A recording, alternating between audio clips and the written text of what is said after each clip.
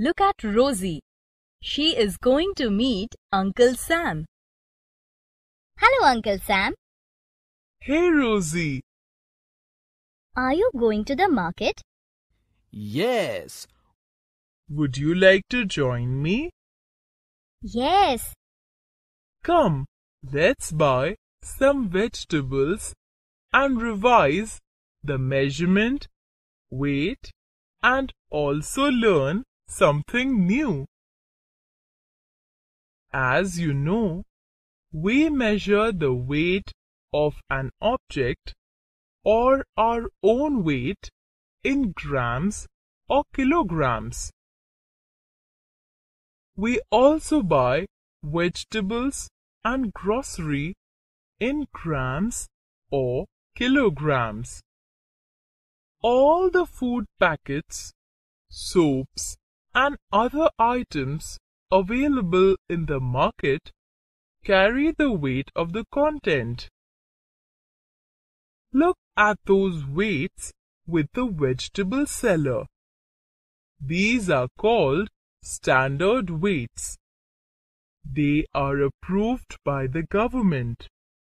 These weights are used with the simple balance, right, Uncle? Right.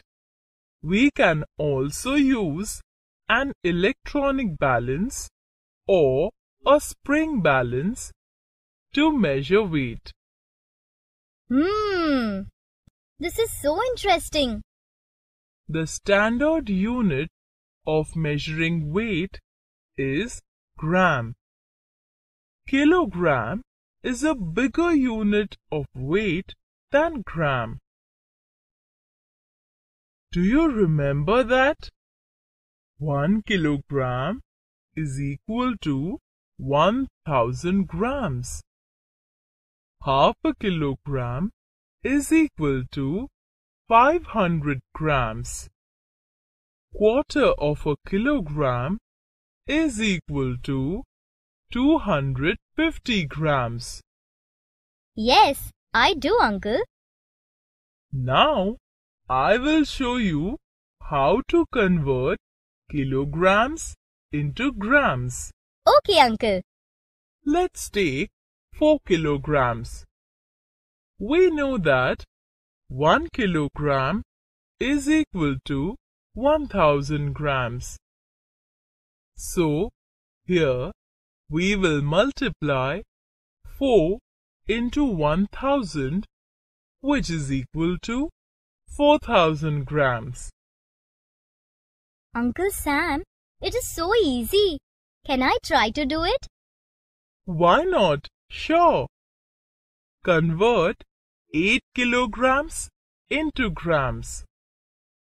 So, 8 into 1000 is equal to 8000 grams. Correct. You got it. If you remember this, it will help you a lot when you go shopping. Okay, Uncle. I'll keep that in mind. Let's say bye to our friends and finish our vegetable shopping.